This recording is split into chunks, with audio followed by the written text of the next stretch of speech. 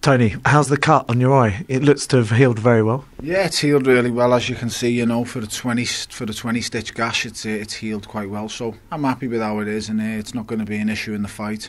It's took a lot of bangs without head guards, with head guards. So you know, I'm in a good place, and I'm happy with how it's healed. And I hear it was stitched twice. Is this true? What exactly happened? No, listen, they have to stitch the inside, the muscle, they have to stitch the outside. It was a really deep cut, so listen, it's part of the business that we're in. It's the pain game, and this sometimes you have to go through situations, but you know, I dealt with it. I was well prepared, and I got the job done. And which eyebrow was it? Because I can't even see where it's gone. It was the right one.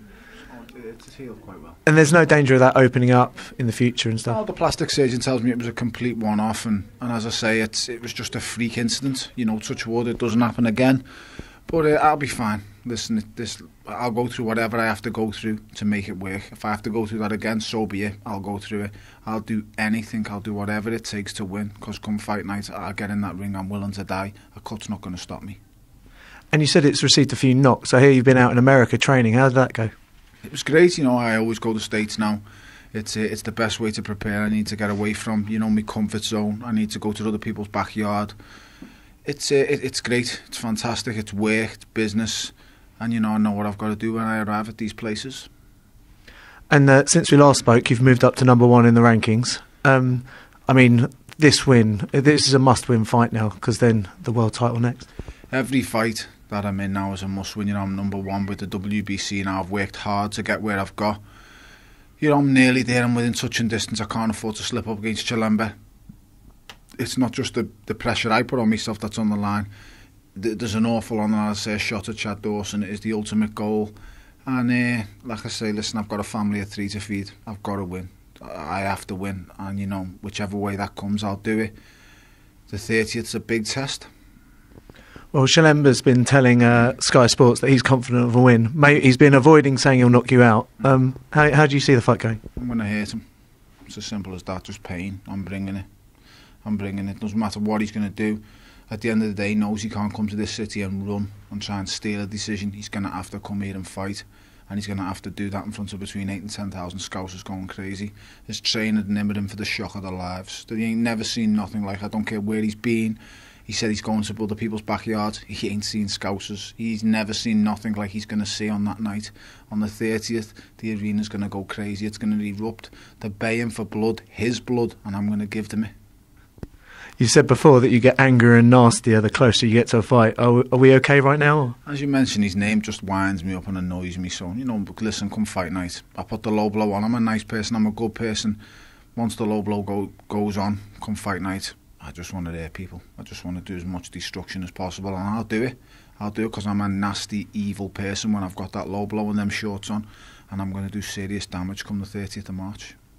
You touched on it just now, but tell us, what is the atmosphere going to be like in the Echo on the 30th? You're going to experience something you haven't experienced before.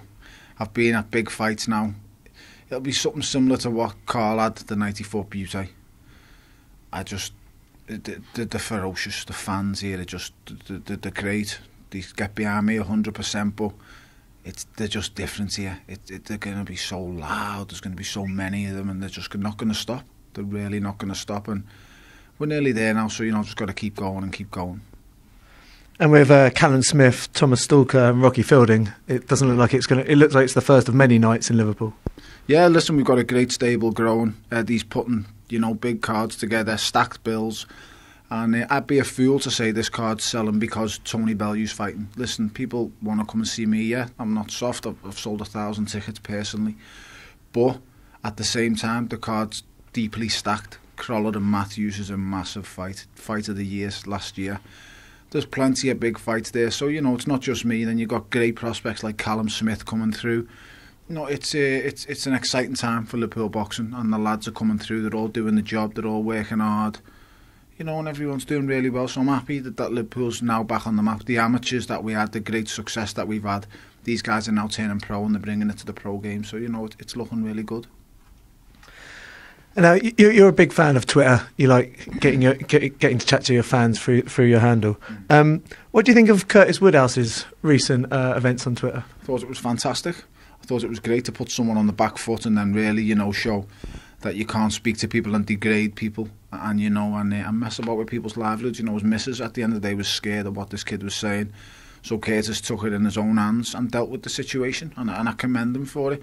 I'm not saying I condone violence of any degree, because no violence happened. He heard his views. Curtis went up there and wanted to speak to him personally about it, and the guy simply pulled a quick move, and that's why he's being called Jimmy Brown Pants. So listen, this is what happens. You annoy people, you get under people's skin, you talk about them personally, insult the family, insult the profession. Then it comes with a price. For every action there's a reaction, and that guy got the reaction that he didn't want. As you can see, he went missing. But I've also got to give him credit, because it takes a big man to come out and apologise, and the guy done it on national TV. So you've got to give him credit too, and hopefully he's learned his lesson, and it stops these lunatic keyboard warriors. So it's each to their own. Sorry, and just quickly back to the Chilemba fight. Have you spoken with Eddie about what you would do, what's going to happen after the fight? Where your next move will be? All we think about is the March the 30th. March the 30th, and taking Isaac Chilemba apart and destroying him and hurting him and leaving him in a place where he doesn't want to be. So that's all we can think about right now. Listen, what will be in the future. For now, it's all about me and Isaac Chilemba on the 30th. And we're here at Goodison Park. You're from a big family of Blues, aren't you? Yeah, me and my eldest brother, and me. I've got two elder brothers. With three of us are big Evertonians. My dad's unfortunately a Copite. But that's changed over the years. He wants Everton to do well now. So, we're getting there slowly but surely. I'm just a normal city lad and a huge Everton fan. Coming here is surreal, and I love this place. And I've been coming here since I was a kid. So, I really do love this place. It's great. All right, we'll do a quick Q&A about your beloved Blues. Okay.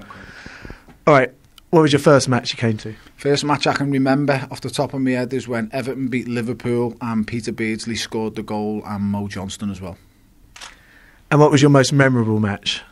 Most memorable match, I know it's not going to sound great to people, but I've been on that pitch at Goodison Park 3 times, and only once legitimately. And the other 2 was after the game, and one of them was Wimbledon. I'll just never ever forget that game. I'll never, for as long as I live.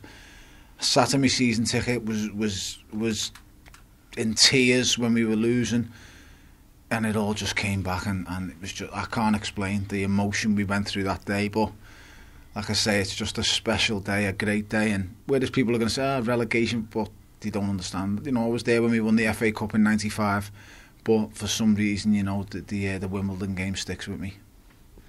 And are you much of a footballer? I like to think I am. I can strike a ball with both feet. I can pass. I'm not the quickest out the blocks, but I can strike a ball and I can use my head, so I'm not too bad. And do you have any pre-fight and pre-match rituals? Pre-fight rituals, I just like to put the left glove on first, and I just like to get down and do business. I enjoy punching people in the face as hard as I possibly can, and I enjoy doing it on a regular basis. And do you go to many away games, and if so, which is your favourite away game? I get to as many away games as I can. I've been to loads. This year I enjoyed Wigan away. I enjoyed that, and I enjoyed Bolton away too. So I get to as many away games as I can. The only place I don't go is London. I don't travel to the London games away, because as I say, you've got to get back. It's a long trip, and I've got to do training on a Monday or something else. But I get to as many away games as possible. World title or score the FA Cup winner? Do you think I enjoy getting punched in the face for about the 500th time to a journalist? Listen, if I had a choice and I could do it, I'd be an Everton footballer all day rather than get punched in the face for a living. So it's an easy answer. And who's your favourite current player? Favourite current player? It's not fair to say I've got a favourite current player. I'd say that the guy who I enjoy watching the most, I can't answer it. They're all my mates. They're all close mates. They're all good lads. I'd say that the most standout guy for me this season though has been Leon Osman. And who's your favourite Evertonian of all time? Duncan Ferguson. All right. A sugar daddy comes in with 100 million, and he tells you, Tony, you've got to spend this, make the team better. What do you do? I give it all over to the gaffer, and the gaffer will do a lot better than me. Well dodged. And what's the difference? I don't know what I'd do, who I'd buy. If I was given 100 million, who would I buy? Well, straight away I'd buy Cristiano Ronaldo, and I think that's the 100 million gone. So He's the one who I'd buy. You couldn't buy Messi because I think he got a 150 million price tag on his head. So I'm not touching him with 100 million, but I believe I'd get Ronaldo for for 100 million. I'd snap him up. And what's the difference between football and boxing fans? Boxing fans are lunatics. Football fans are bigger lunatics. So, especially if you support this club, you've been through some hard times, and an Everton fan, you're chosen. A football fan, you choose to be a boxing fan, but as a football fan, you're chosen. I was chosen to support Everton. Everton chose me. I didn't choose them. And who's the worst player to ever play for Everton? Slaven Bilic. He annoys me, winds me up, because he took our club for the money, and that annoys me. So, one of them things. And have you ever left a match early? I have, yes, sometimes. You know, recently, over the last 2 seasons, when we've been away, I've had to shoot out, and you know that both times I've done it, Everton have scored, so I think I just should come every game and then get off with 5 minutes to go because of Everton scored, because getting out with the traffic is bad, and I say I've got my young kids waiting at home, and the weekend is the only time I get a chance to spend with them, so I try to get home as fast as possible, and that's it. So I have run out of a game quickly, yeah. 4th spot, how do you rate your chances? The lads will fight till the death. It's really tough ask. Listen, you've got to understand, Everton, by what they spend and what the output is over the season is unlike any other club. I think we're the 4th lowest club in the whole league if you add our spending to our output. So when we sell players, when we buy players, I think we're the 4th. I think Wigan might even be higher than Everton. So it's unbelievable, the budget the gaffer's worked on, the job that he's done. But he gets as much back in here as he can from the chairman and all the board. They do as best as they possibly can. They really are all working together, and it's tough. You got these billionaire owners coming in and they're just restructuring football. Abramovich has done it. Now City are doing it, and it's a great testament to the team at Everton Football Club, the gaffer, the chairman, the team overall to be where we are, because we're not a billionaire club. We haven't got billions to spend on players. City have basically got a limitless pot. Chelsea had done the same, and for Everton to be competing anywhere near that level, Tottenham is spending daft money. It's everyone's doing it, and for Everton to be at the level they're at, it's amazing. It really is. And final question: would you like to swap places with David Moyes? The gaffer.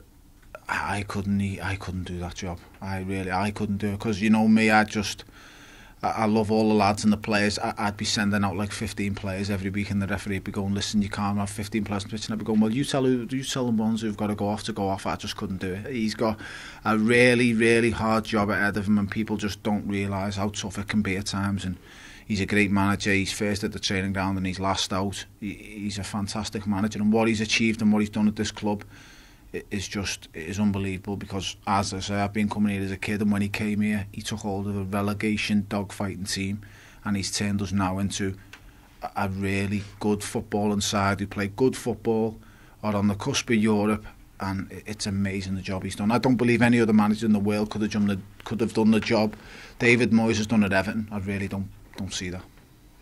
Well, thank you very much, Tony, and best of luck on the 30th. Thanks very much for having me.